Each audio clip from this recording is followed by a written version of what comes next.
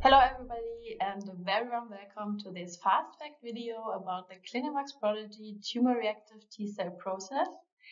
My name is Saskia Rösch. I'm Global Product Manager for TIL Therapy Solutions, and today I'm joined by my colleague Arina Jabinska. She's team coordinator in our R&D department and responsible for the development of this nice process. So thank you, Arina, for joining today. Thank you, Saskia. It's a pleasure to be talking about our developments today. Before we start with the actual process, I'd like to highlight briefly our CliniMACS Prodigy platform. This platform is already used in more than 180 clinical trials worldwide in more than 45 countries, and this technology is used by a lot of different drug developers, and there are more than 300 customized applications already developed.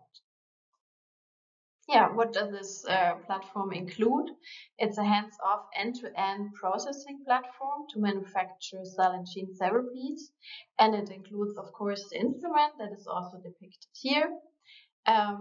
It includes closed tubing sets as well as other consumables.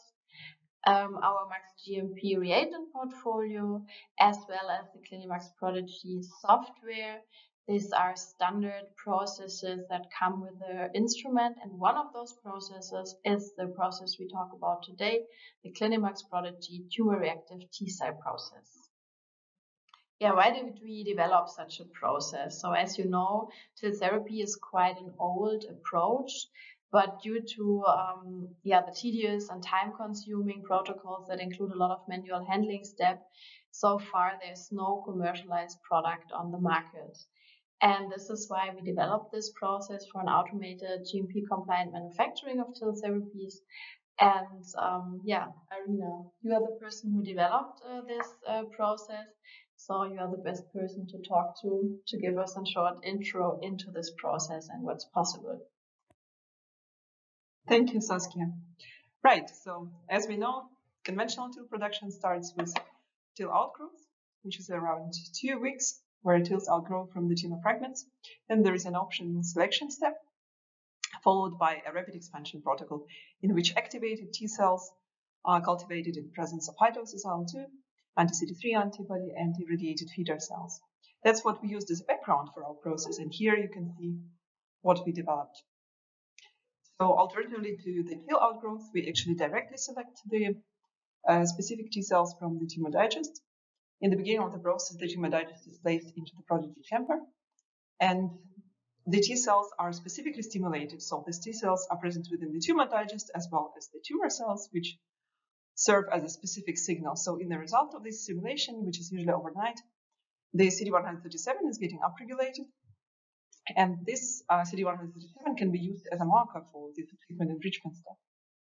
Then the positive fraction is serving as a starting material for the subsequent expansion, and here you can see we start with the prep, where we do the activation, the feeder addition, and then later the whole cultivation. There is also an optional viral transduction step, and finally, after the end of the rep, we can finally formulate the cells in the desired final formulation solution, and then they are coming to the target cell bank, which can be sealed off and taken to the patient. Okay, great. So it really seems that you thought about everything and included every option. So I would be basically interested in the expansion step. So to my knowledge, a lot of people in the field, they do this rapid expansion protocols using bulk TILs or expanding bulk TILs. Is this also possible with this process? Right. Of course, the expansion is the basis of our process, and you can start from the middle. Let me just show you how the data looks like. Okay, so as you can see on the picture, you can actually start from the beginning of the expansion. This is possible with a special case of our process, and it is offering us different default scenarios for the cultivation. So you have different protocols which the operator can select, and then either use them as they are or modify them. There are multiple parameters which can be adjusted. For example, one can adjust the feeding schedule, the temperature-taking regimens, the medium exchanges, the cell washing, and so on. And of course, if the transduction is desired, then the transduction parameters as well. So importantly, it is possible to take samples within the culture maintaining the closed integrity of the system. And then using the data from the analysis of those samples, one can fine-tune the cell culture protocol in real time. So far, we tried different tumor types. As you can see here, we tried expanding TILs from melanoma, pancreatic adenocarcinoma, and renal cell carcinoma, and everything worked well with good viability and nice expansion rates. So we have also compared TIL expansion in the small scale and on the Prodigy with the same operators and the same donor sets. And what you can see here is that we always keep having high viability, which is nice. So it's the same for the small scale and the Prodigy, and we actually get high expansion rates on the Prodigy compared to the small scale expansion. Okay, this looks really nice. So I understand that you can do an automated rapid expansion protocol on the CliniMACS Prodigy. But if I take a look at the cell numbers you mentioned, yeah, a billion cell might be a bit too low. Is there any option to increase the expansion rates?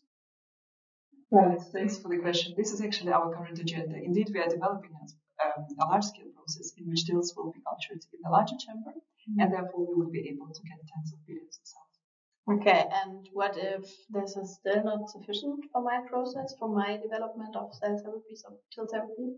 Yeah, well, then one can actually potentially split the product for 2 devices, for example.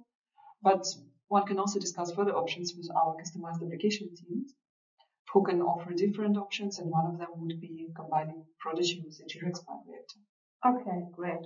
So there's a lot of opportunities to adapt somehow the process that I envision. Yeah, that's right. Great. Yeah, at the beginning you mentioned the antigen-specific stimulation followed by an enrichment using CD137. And I would be interested in the advantages of this approach. Yeah, well, we know that an average TIL product consists of tens of billions of cells, which is a huge mass. So to produce this mass actually not only costs multiple weeks, but is also associated with multiple transfers between different vessels and different devices. So we thought of this, and also of the fact that actually only a small fraction of those cells in the final bulk product are really cancer specific. So to our mind, actually using the selected CD137 positive cells would have several advantages. One of them would be the reduced vein-to-vein time, which is the result of our shortened process. Secondly, one would not need any selection step in between, because this actually has already been done in the very beginning of the process. And finally, we only expand the most potent cells, so no bystander cells. And therefore, we would also need less cells for the infusion, possibly less stressful for the patient. And actually, it's also more cost effective because of the reduced medium and reagent consumption. Yeah, got it. So the expansion of CD137 positive cells has a lot of advantages. So you said that these reactive cells are just a small fraction of the whole bulk TILs.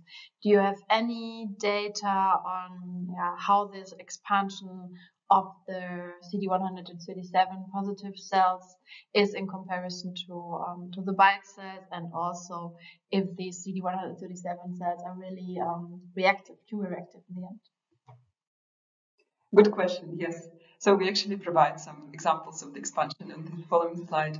Here you can see some samples which we got from the melanoma tumor digest. We selected them for CD137 and the positive fraction was expanded. So you see we always get something in the billion range. And personally to me, it's very nice to see that we could also expand from such low cell numbers as 10 in the range to the power of 4. And we still get several billions, so it's sometimes thousands, sometimes tens, or even tens of thousands of times fold expansion. We have high viability, and back to a question about the reactivity. After the harvest, we incubated those TILs with the autologous tumor cells, and we could see interferon gamma production shown here in the negative controls, or where TILs were incubated with allogeneic cell line. There was no reactivity. And interestingly, we also took the fraction which was landing in the negative cell bag, so the cells which were not expressed in CD137. And for this experiment, we actually expanded them in parallel, and you see there's also no reactivity. So to me, it might be a sign that they shouldn't be taken into expansion. Yeah. Okay. So I really like the CD137 approach. Also, the advantages you mentioned that comes along with the selection of CD137 positive cells. But you might know better than me that there are also a lot of groups, a lot of researchers and investigators that are also interested in other markers like PD1 or CD103 or CD69 or something. Do we also have an option to include this instead or on top of CD137? Is there something that the process can do? Yeah, well, good option. Yes, we are aware of other markers, of course. For now, our process is validated for CD137. This is also the strategy we pursue. However, for customers or people who would like to use different markers, or maybe the combination of different markers, I would actually suggest using probably sorting on our titer sorter, which allows sorting in a closed system in a GMP manner. I think we also have multiple reagents for that. Okay, thank you.